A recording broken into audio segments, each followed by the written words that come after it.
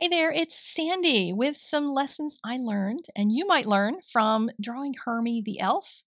And let me know in the comments what other characters I should do this season.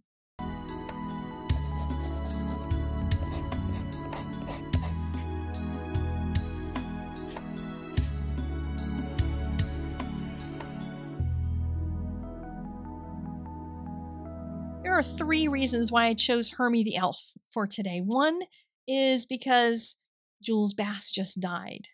Yeah, he just passed on.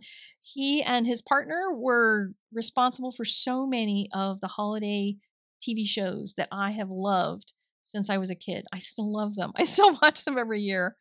And Rudolph the Red-Nosed Reindeer is one of them and has Hermey the Elf as one of the characters in it. The second reason I chose it is because this is a really good kind of image if you want to practice seeing shadows. When you're looking at something that's a real object, a real face, in reality, you're going to get a lot of bounce light from all over the place. You're going to get an image of a person that you've seen. You've seen people all the time, and it's really difficult to focus your mind on seeing the plane of a cheek and seeing the angle of a nose. And those kinds of things can be difficult for some folks to visualize. Because when you look at a face, you just say, well, that's a face. I don't know where the highlights and shadows are. On an image like this, it was sculpted out of whatever it is they made these things out of, and it was put into a lighting setting. They lit the set for the show, for the program. And so there's really crystal clear lighting in a lot of these. So you can go to Google and find lots of different stop animation stills and try drawing those, and or at least try studying them and look to see where the lights and shadows and things are. So that's second thing, is just making that recommendation. And the third reason I chose Hermey is because Hermey wants to be a dentist. He doesn't want to be an elf. Everybody else says, but you're supposed to be an elf. And sometimes in life, there's other people that want you to do things that you don't feel like you want to do. You want to do something different. Hermey was just called to be a dentist. That's what he wanted to do. And I've experienced that. In 2022, I changed things up on this YouTube channel and started making videos beyond just stamping and cards. And there are people who still to this day, are still yelling at me that they want me to go back and do those other things. And it's not that I don't still do them sometimes. I do have a card making video coming up in a week, so stay tuned for that. But the things that I love to do are working bigger. Like I get more learning out of working larger. And working on a large drawing like this is just easier for me to not only get the artwork done because it's nice and big, I can really move the marker around, I can really get into the details better than on a very itty bitty image, but I also can teach better from it because you can see what I'm doing. It's not just little tiny flicks of a marker and then it's done. Here I'm doing larger strokes, so you can start to see how the color's building and how the shadows are starting to form.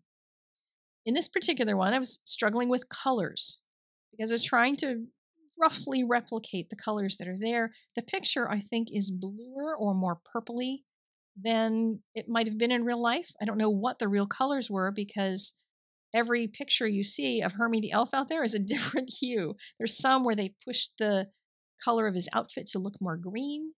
There's some where it looks more purplish. There's some, like this picture, looks very bluish.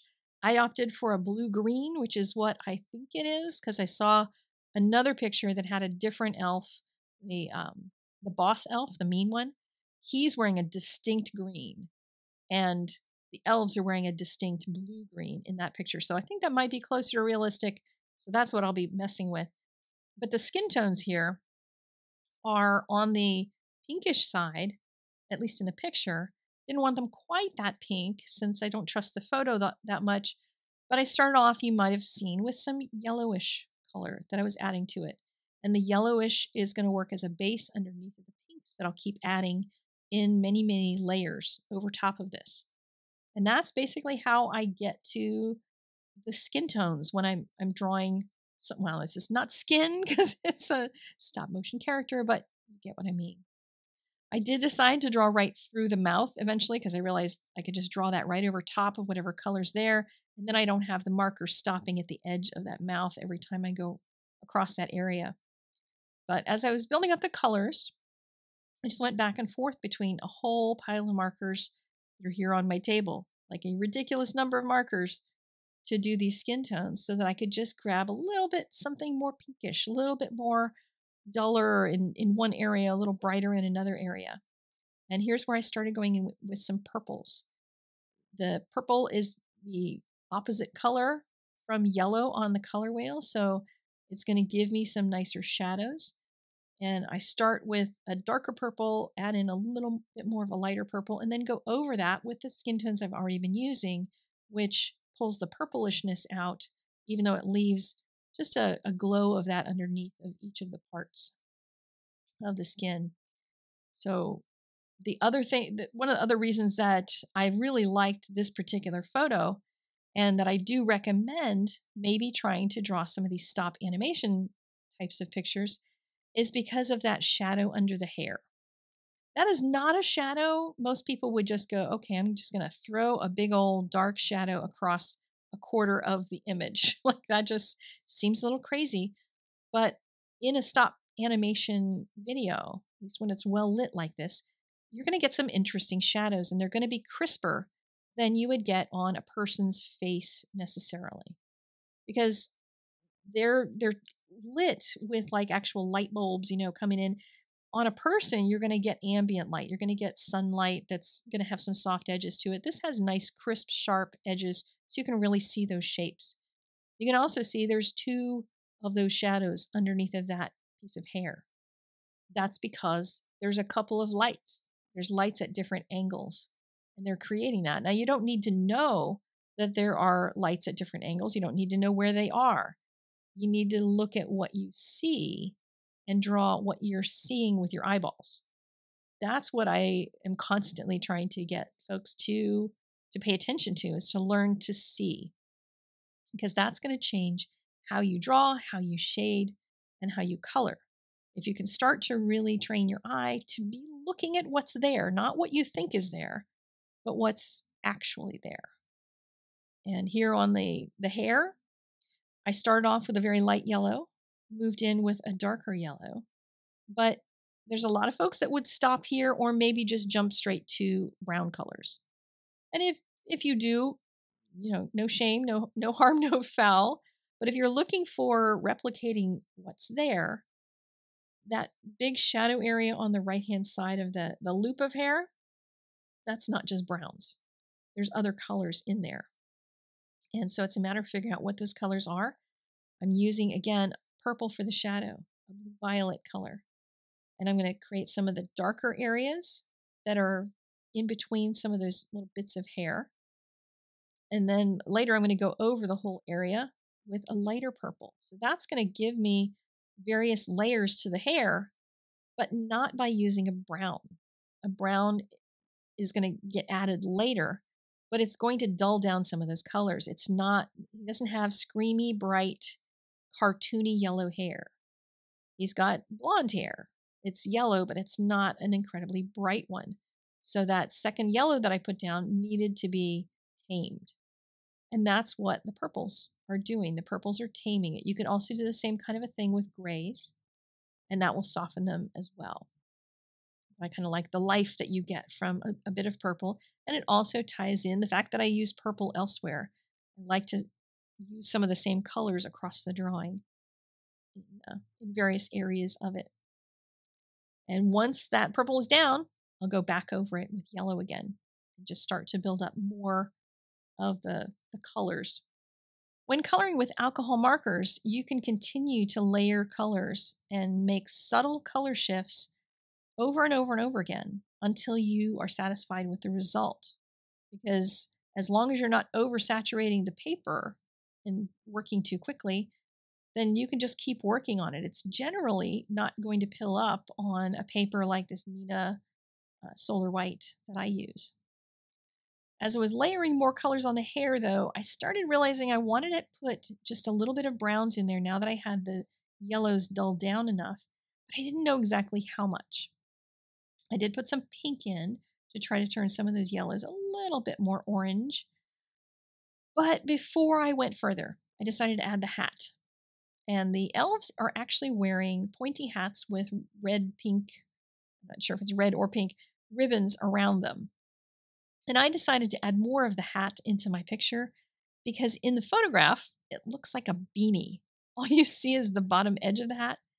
And it seemed like it would be better to add the triangle hat with the red ribbon around it. And the angle of the curve for the ribbon should be the same as the angle of the hat itself. So I just kept adjusting until I got those two kind of jiving together, and also made sure that the ribbon was a little bit wider than the hat itself. So it looks like it's wrapped around the outside edge of it. Because I actually found some photographs, surprisingly, I did not realize this. I'm going to have to really watch this cartoon more closely, that they have a knot in the back of the hat. So when they made these little figures, they actually tied ribbons around them. They're real ribbons. Little knot or bows or something in the back of them. Not sure what it is. I chose to make the shadow on the left because I was thinking of that strong light that's making a shadow underneath of the hair, which is probably above and to the right just a little bit. But I had to really make a guess at that because I was adapting it. I also used less on the right-hand side for the hat. I didn't want too much of a triangle, just a little bit to create some negative coloring around the hair.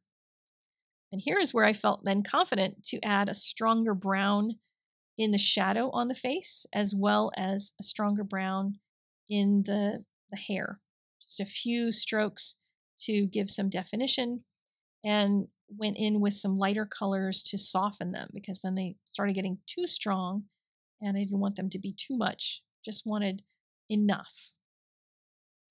Get down to the color and note where the shadows are on that one. There's a shadow on the right-hand side that's stronger than the one on the left-hand side, and also created some texture using the markers as well. As I am finishing up this drawing, I will remind you, if you're watching it this week, while this video has just gone live, then it is Thanksgiving week, which means that Friday is Black Friday. And the reason they call it Black Friday is because all of us who run small businesses, a lot of times Black Friday is the first time we're in the black for the year. So we're running in the red before that. I am no different than a lot of other small businesses. So if you have classes you'd like to take, I would love it. If you would go over to the website. Why don't you go over today, tomorrow, while it's really calm before the Black Friday craziness hits. Go over and fill your cart with classes you dream of taking someday. You don't have to buy them all, but fill your cart with them so that when the coupon code comes out on Friday, then you will have an idea of what it would cost for you to take all those classes. And you might find with the sale that you can afford that. But you might also find that you can't afford that and that you need Santa Claus to get you a gift certificate for classes. This will give you a good idea of how much to ask Santa Claus for. You could ask him for a specific class, and Santa can give you that amount. But on Christmas Eve, the sale percentage is going to be the same as the Black Friday percentage. So this is just a way for you to gauge how much to ask Santa Claus for this year, if you would like to ask him for gift cards. So on Friday, I'll have lots more information. I'm also going to show you some 3D objects that I have made that are going to be for sale because I've been working on, as you may realize, a lot of wood burning things that I have been making. I've got some fine art for sale. I've got some new ornaments in all different kinds of mediums for sale. I'm just going to have fun making stuff this week. And anything that I'm willing to part with, I'm going to put in the shop. So you're going to want to stop by and see what's there in my little online crafty bazaar. And I would love to know if you liked this kind of video, because I'd like to do more of these during the December month instead of a sabbatical. Just do something that I love doing, just drawing in all different mediums. So let me know what characters that you think I should draw. And I will see you again on Friday. Have a great Thanksgiving. And go create something. Don't just cook. Go make something. I'll see you later.